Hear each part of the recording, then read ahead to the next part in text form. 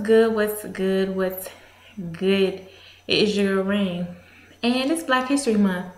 So I want to teach you something. There was a time when African Americans were considered property, so we were not allowed to vote. Even after being freed from slavery in 1863, we were not classified as citizens, so we still did not have the right to vote. People began to march for the civil rights, to allow African Americans to be able to vote. And eventually they threw us a bone and instituted the 15th Amendment in 1870. But you know, there were still roadblocks.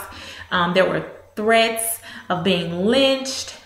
People were being killed, even if you helped a Black person register to vote.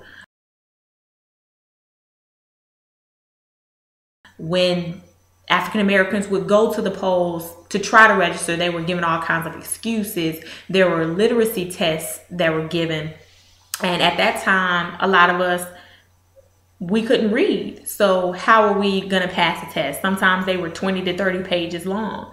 So there were obstacles that they put in front of us so that we would not vote, even though we were legally given the right to.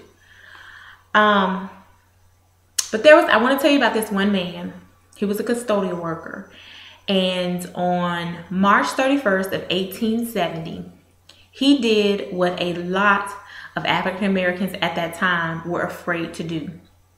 He became the first African American to cast a vote in the United States.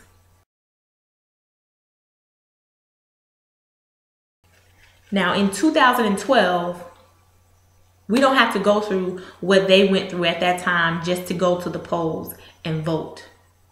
So with this being an election year, there is no reason for you to not get out and exercise that right that many people shed blood, sweat, and tears for you to be able to do.